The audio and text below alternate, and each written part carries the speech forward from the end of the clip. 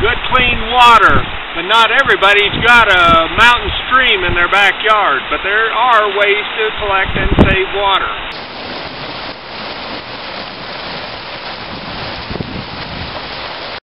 This is a earthen dam, just a ranch-built earthen dam. This canyon has water come down through it. That dam is 50 yards wide and 10 foot high. This rancher is allowed to stockpile 1 million gallons of water, give or take, and yet they don't want you to have a barrel with 50 gallons of water in it to help water or to help feed your family or to give your child a garden. Come on. The same government that says here's free food and food stamps, but we don't want you to grow your own food. A little bit of history on water rates. My wife and I got married back in 1973. Moved here, where we are now, 39 years ago, you bet. The trick was, though, that I made $2 an hour. That was my wage back then, $2 an hour. But the average water bill was $2 a month. $2 a month for a water bill. My wage was $2. Now you'd say, well, okay. But today, water rates have increased massively.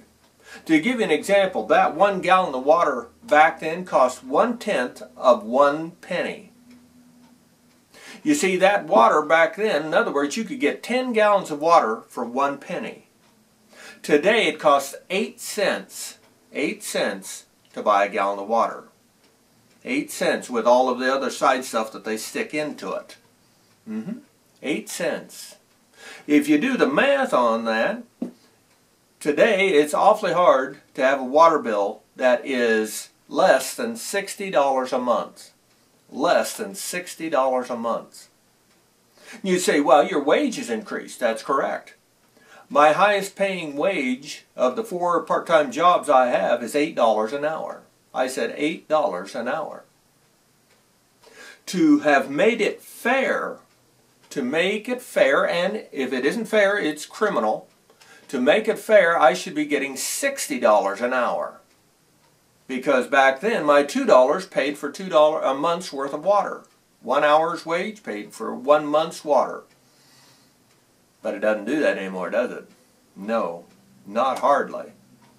To give an example, in 1973, a gallon of gas cost 39 cents for 1 gallon of gasoline in 1973, 39 years ago. Today, if it had went up the same amount that water has went up, if it went up the same amount, that gallon of gas would cost $30 a gallon. I said $30 a gallon. Does that give you an indication of what kind of hypocrisy and criminal acts against the poor that have been leveled at us? And that's why rain barrels are so important. So that we're clear on this, 1 inch of rain will give me off of my roofs 1,100 gallons of water. 1,100 gallons. In my stock tanks and rain barrels. And that's enough to get me almost 40 days down the road of watering my garden and my plants that will produce food.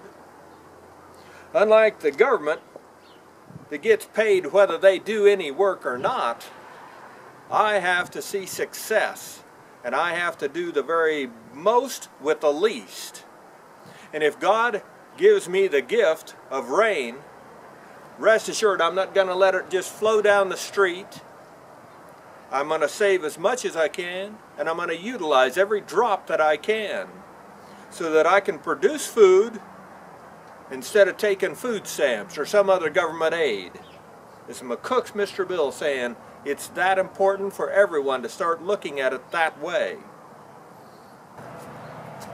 So whether you're looking at a 200-gallon stock tank, or I've got some 300-gallon stock tanks, or just 50-gallon rain barrels, whatever you start with, rest assured you are going to be successful at what you do if you use rainwater. Now there does need to be some safety. Now when I get this turned over and get it set up for the spring, I will cover it with boards to keep any pets and or children from getting into it.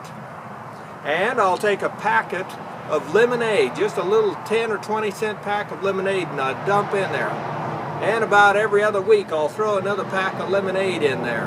That kills the mosquito problem. I said it kills it. And so whether you've got barrels or any other thing, you want to keep, again, children safe and pets safe. And then you want the area safe by making sure the mosquitoes can't get started. But rain barrels are a godsend and a weapon that should be in every survivalist and every homeowner's arsenal. Rate this film.